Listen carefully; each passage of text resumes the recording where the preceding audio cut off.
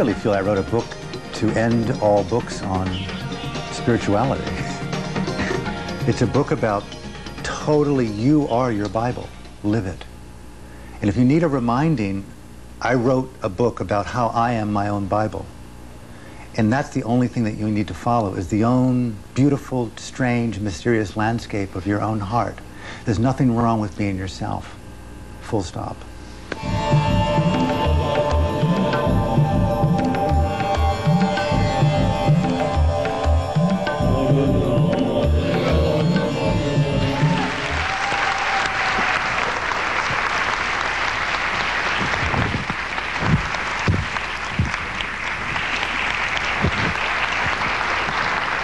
I'm essentially an addict for dogma. I have the dubious distinction of being the first American Buddhist monk in the country of Burma, second most dubious distinction of sitting perhaps more meditative hours on my ass than anyone that I've ever met. And like, what do you think the fucking insight was? I'm looking and looking and looking. It's like, what in the hell's going on? In-breath, out-breath, in-breath, out-breath. Okay, I'm going to get it now. Another year. Give me another year here. Another 10-day retreat. Another year. In-breath, out-breath, in-breath, out-breath. What do you think the insight is? Dude, you're breathing.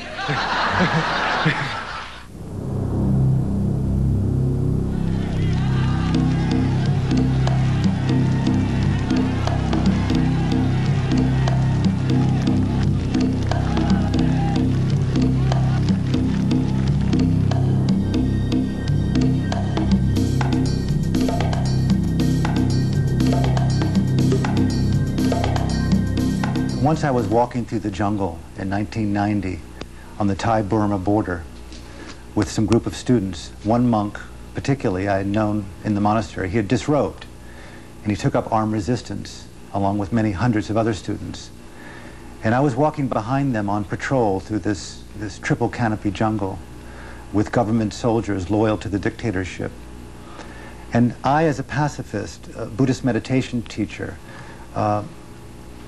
behind it all was judging him for taking up the weapon to confront dictatorship.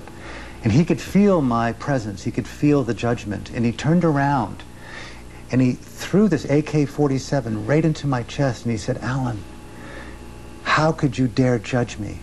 If it was your mother, your father, your brother, your sister, your son who was being killed and maimed and raped and murdered, what would you do? Just simply stand there and be a dead right enlightened Buddhist meditation teacher? Or would you fight back? I dare you judge me. You've got an American passport. You can leave any time," he said. "But what if it was you that was stuck here?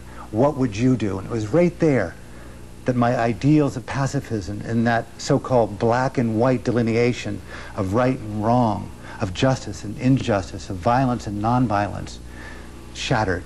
And that's when I started to open up to something beyond my dogma, beyond my ideals, and it was the first cracking, if you will, of certainty.